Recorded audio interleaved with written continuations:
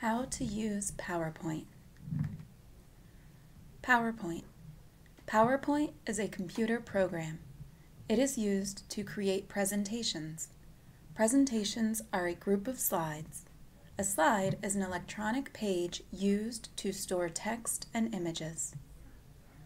Drag and drop. Drag and drop is a process for moving things in PowerPoint.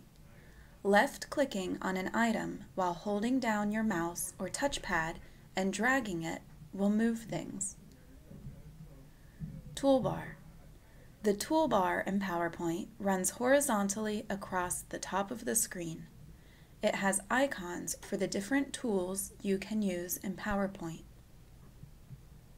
Font. Font refers to the design and size of letters in a presentation.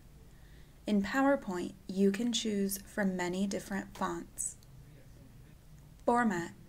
Format refers to the location, color, font, or size of text.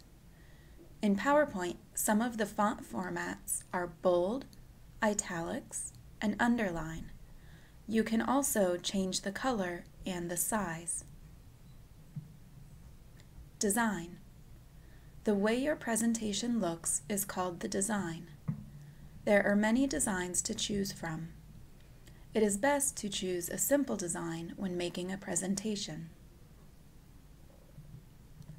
Background color. The color behind the text on a slide is called the background color.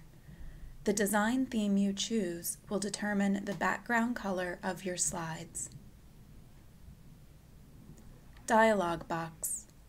A dialog box is a text box that pops up while you are working on the computer.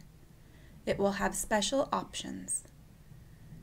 You must click on your choice to make the dialog box close. Preview. Previewing means to look something over before it is finished. It is good to proofread your slides and preview them for mistakes. Bullet.